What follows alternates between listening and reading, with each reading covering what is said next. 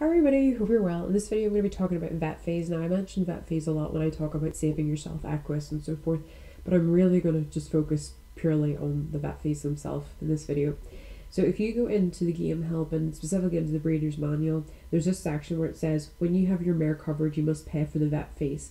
So whenever you are paying for the covering there'll be a vet fee on top of that. So the vet fee corresponds to 1% of your Equus reserve. And this is rounded up to the nearest 100, so with a minimum of 100 Equus. So the least you can pay for a vet fee is 100 and the maximum is 2,500. So if, for example, you had a breeder's reserve of 30,000 Equus, then you multiply that by 1% and you get 300. So you're covering, or your vet fee would be 300 Equus. So obviously, if it was 50,000 was your breeder's reserve, then it would be 500. So it does have an upper limit, because can you imagine, right, just let's say hypothetically that you had 2.5 million Equus.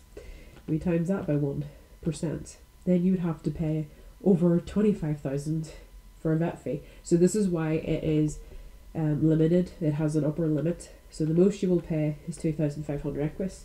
And the least you'll pay is 100 Equus. So if you want to pay 100 Equus, then you need to make sure your breeder's reserve is below 10,000 So this is why I think it's always good to either store your Equus as fodder or wheat bran, one or the other, and keep your Equus reserve nice and low for when you're breeding horses, because it's so much simpler whenever you have a low Equus reserve. Obviously, if you have a really big Equus reserve, it's not really, very useful, but if you have a reasonably small one that you can kind of control day to day, and that's what I do, is I keep mine small, and it means that therefore I can benefit from the lower vet fees, because that's more worthwhile for me to breed some foals at 100 Equus each, for example, for my own stallions and mares, because then I'm not paying a covering fee, than to end up having to splash out and pay a lot more, because then whenever I go to sell them on, it's going to not be as much profit or turnover.